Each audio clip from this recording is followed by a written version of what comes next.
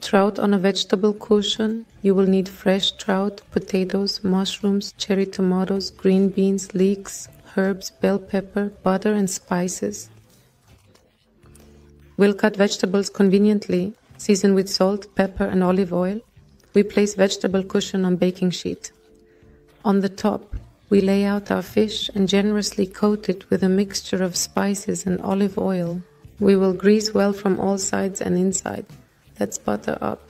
We stuff the fish with greens, arrange lemon slices on top, transfer it to the oven. That's all there is to it. Tasty dinner is prepared. I believe it's not worth discussing how delectable it is. You witness everything firsthand, enjoy your meal, and savor the experience.